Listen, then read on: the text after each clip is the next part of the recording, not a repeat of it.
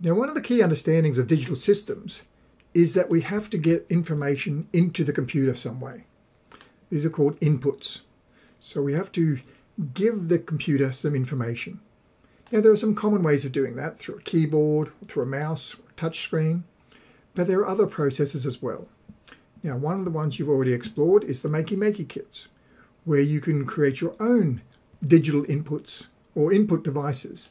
It might be things students hit, or essentially creating a circuit that then sends a signal to the computer that something is being inputted, either a certain key from a keyboard, or a mouse movement, or an upward or downward arrow, but some form of input that the computer can then interpret and do things with. Now, the Makey kits are the simplest form of that, but there are other kits that are available that students can utilize that can do some more complex things. Some of them have their own little outputs, such as lights or sound effects, so that you can have it, instead of having to connect it to a computer, you can have various inputs cause some changes on the little device itself.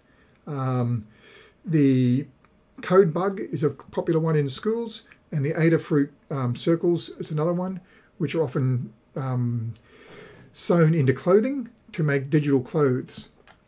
But these devices allow students to connect up like they do to the Makey and have various things happen when different circuits are closed or buttons are pressed, etc. Now, beyond that, we have more complex little microcomputers. Now, they're not quite fully computers yet. They're what we call microcontroller boards. They can perform specific instructions. So when something happens, something else then happens. Whereas a computer has a program running on it, where we write the program, and the program is then listening for various things, such as keyboard presses or mouse clicks and so forth, and then it does things. But a microcontroller, just like with the Makey, when certain things happen, certain other specific things then happen, such as a light turns on or a buzzer happens, etc. Now, there are a range of what are called Arduino microcontroller boards. These are very cheap little microcontroller boards, but they have lots and lots of sensors and other devices that we can attach to them, such as a tilt sensor. When it's tilted, it will then send a signal and then we can have something happen. Or it might be if a vibration is detected, so we can make an alarm system. Or if a light is detected, so we can tell if a light is turned on, or if it's daylight or nighttime. So we could make some sort of alarm system. And there's other sensors like tilting and infrared and temperature and humidity and heartbeats.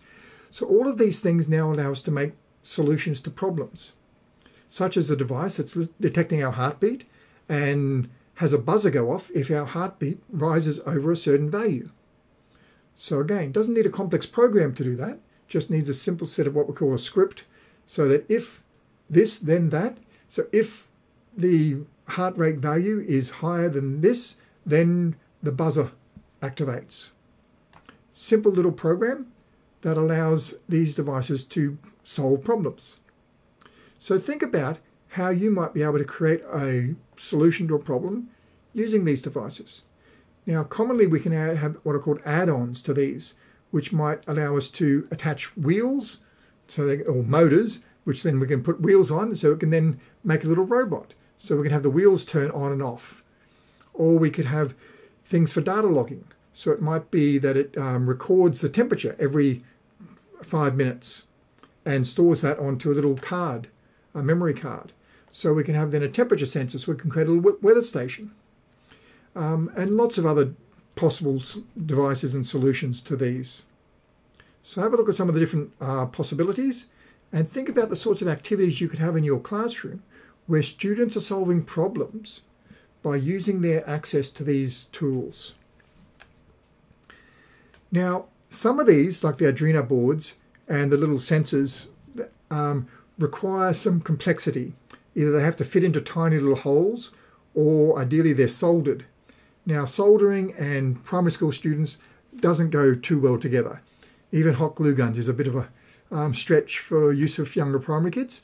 So there are kits that have been developed that don't require any soldering and make the connection making much easier. So some of these use magnets, so that you just clip them together. Others allow you to actually use what is called conductive ink, which is ink that has got lots of metal in it so that it will transmit a signal. So we can actually draw circuits and connections and so forth. And we can then put little switches between our drawn lines and connect up circuits and have various things happen. So these are much more friendly for younger children to be able to work with. Now the other type of kit we have are what are called microcomputers. So these are a step up from the microcontrollers. These are actually computers that have their own operating system. So it's not as complex as Windows or the Macintosh operating systems and so forth on Apple devices. But it is still a really tiny, simple operating system, which allows it to run programs and save data and a whole range of other things that we are familiar with more complex operating systems. But they can be still very low cost. Now the microbit is the most common of these.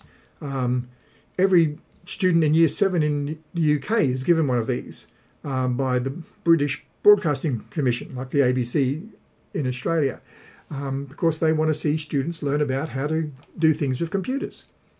And with these, they can actually attach the little board up to a TV and to a keyboard and to a mouse and use it as a computer or as a server for running a Minecraft server so that other students can connect up their computers and play together on a Minecraft game.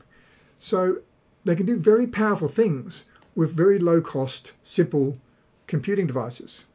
It also has a whole series of little LEDs on it and a little microphone and speaker, so you can program it to do very simple little games and activities. It's got a couple of buttons, so you can have those. You can move the lights left and right as though they're a spaceship, and you can have other lights coming down like a Space Invaders game.